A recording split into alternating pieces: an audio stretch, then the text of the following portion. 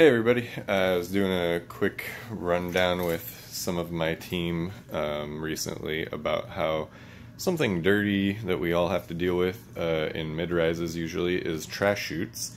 Kind of a simple thing, but not everybody knows it, and it potentially can cost you a lot of money.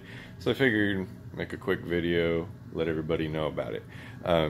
There's on almost every trash chute there should be a panel like this one, which actually has a fusible link that melts if there ever is a fire, and then what that does is it melts and it slams this door shut. Makes it so if there's a fire in their cycle chute, it can't get up to the building. It's a safety feature, and it's supposed to work that way. It's actually fire code. Now the problem is that it's unfortunately instinctive for a lot of people to think that these panels are actually there when you for stopping garbage while you're maybe taking your garbage out or something like that. It's definitely not what they're for.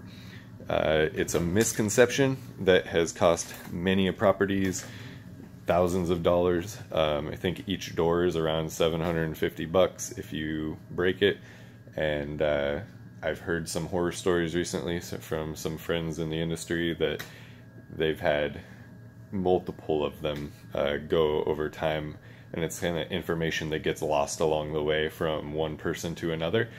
So hey, make a video, make it common knowledge. Hopefully all you enjoy that information and don't make that mistake in the future. Alright, have a good night. Bye.